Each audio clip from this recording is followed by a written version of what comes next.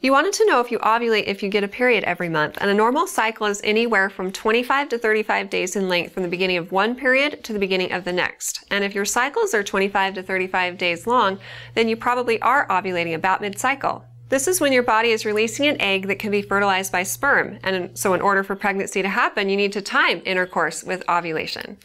If you don't want to think much about it and you're just barely starting the process of trying to conceive, just start having intercourse on the day your period ends and continue with this every other day until a few days past the midpoint of your cycle.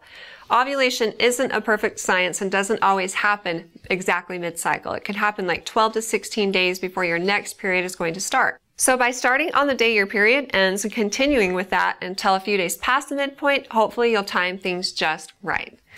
Keep in mind though that even when things are timed just right, your chance of conception is only 30 to 35% at best.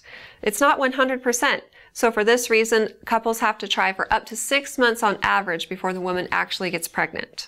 If you've been trying for several months without success, there are a few things you can do or look for so that you can peg down ovulation more exactly and hopefully time things right. The first is checking your basal body temperature every morning before you even get out of bed and go to the bathroom or get a drink.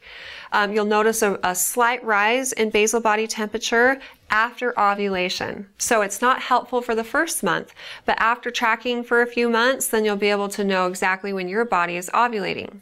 You can also look for changes in cervical mucus. Sometimes cervical mucus becomes more slippery and clear around the time of ovulation, and this actually makes it easier for sperm to swim and find the egg.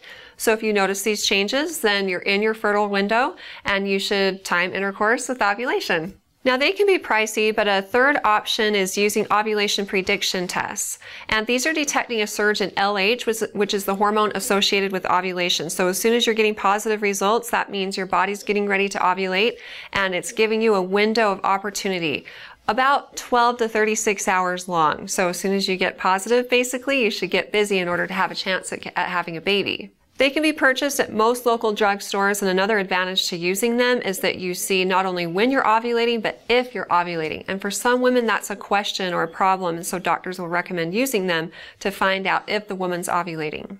Good luck with it, and if you have more questions in the future for me, feel free to ask them on our Facebook page at facebook.com/InterMountainMoms, and recommend us to your friends and family too.